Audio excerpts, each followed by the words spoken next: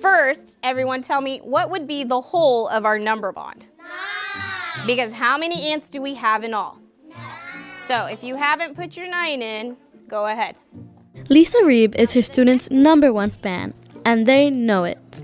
She tells her students that they have 2 families, one at home and one at school. That feeling of family teaches her students to treat each other with kindness and respect. How many did we start with? 10. If you knocked all of them down, how many did you knock over? 10. Yes, you got it. Good job. Once she gets to know her students, she incorporates things about their lives into their lessons. Students get excited in class when they get to discuss different cultures, practice counting in different languages, or share a favorite cultural dish with classmates. She believes that when students are excited, they are more engaged and willing to learn. Think about what that is. Think about it. Think.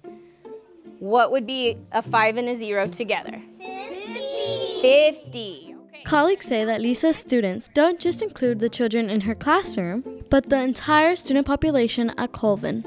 When former students struggle in a new class, she talks with their current teacher to share ideas that worked when they were in her classroom. She stays connected to those students and checks on them. Many older students at Colvin visit her to get a hug or make a connection. And former students that have moved on to middle school and high school also stay in contact because of a relationship she created when they were in kindergarten. And read us your equation. If you agree with him, let's give some snaps. Good job. Her coworkers say she is a leader in the building and is the heart of Colvin.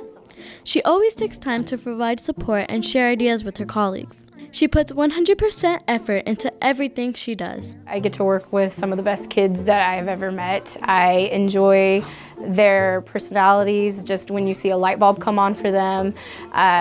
Working with 5-year-olds, it's never a dull moment. They just keep you going and keep you busy, and it's fun. So did we solve subtraction equations? Yeah. Up to 10?